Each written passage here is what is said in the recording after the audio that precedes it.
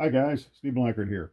Hey, I wanted to talk a little bit about the Ford Powerhouse generator used on Model A Fords from the beginning in late 27 up through sometime in 29. These generators came both in 3-brush and 5-brush versions, the 5-brush being the earlier type. But today I want to talk about adjusting the third brush, which is really one of the important things that a lot of people don't understand how to do. So let's look at the parts here. The third brush, or known as the adjustable brush, is this narrow brush here. You got the ground brush over on this side and your power output brush here that goes up to the cutout. Now, the third brush is adjustable, and this controls the amperage output of the generator. Now, these generators rotate clockwise when looking at the pulley. So when looking from the front of the car here, it's going to rotate like this.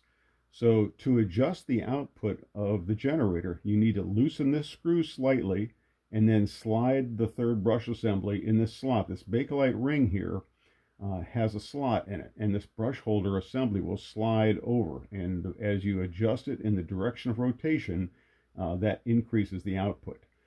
So I want to show you how to do that. So it's simply, you have a screw right here.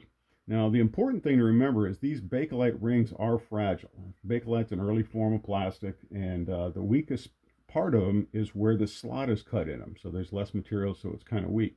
So always put your finger behind the screw, supporting the back of the Bakelite, so you're not, when you're pressing in on that screw, you're not putting pressure on the Bakelite ring. And just loosen that screw, maybe 1 turn is all you need. Now it's loose, and that's just, that screw is just clamping it onto the Bakelite ring. Now you can slide this brush holder. See, now I've just adjusted in this direction, clockwise, in the direction of rotation, to increase the output.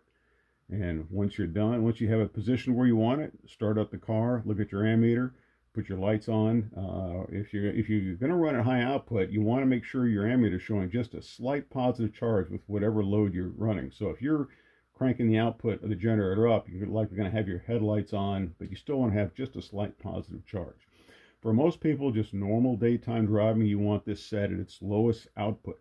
Because even at its lowest setting, these generators put out a lot of amperage. Somewhere in the neighborhood of 10 amps at 2,000 generator RPM. And that's a lot of current. That's really slamming the battery. You only need, 4 or 5 amps to normally just keep the battery charged for normal daytime driving. So even at its lowest setting, these do put out a lot of current. So they do benefit a lot from an electronic voltage regulator. The EVR is available, and that is a nice upgrade to control the output of it. But for normal use, what I suggest, again, is supporting the back of the ring, loosening that screw about 1 turn, and then sliding the brush holder up in this direction, which is going to reduce the output and give you the lowest output. So I'm going to move it there. And again, I'm just going to snug up the screw. And don't over tighten it either. Just make it snug. That's all it needs. Now the brush holder is locked in that position, and it's going to put out probably 8 to 10 amps in that position there. So don't be afraid to adjust your generator.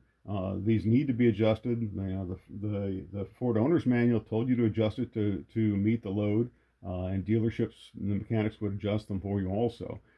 But if you're just normally driving, just normal daytime driving, or if you have LED lights, which are great, really all you just have your output set to its lowest setting, look at your ammeter, and you should have just a slight positive charge.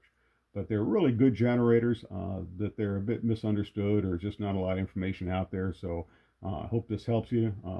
But do adjust your generator. A lot of people tend to have them set too high and overcharge the battery, and that's not good for the system. So hope that you find this helpful. If you like this, please like the video and subscribe to my channel. Thanks. Bye.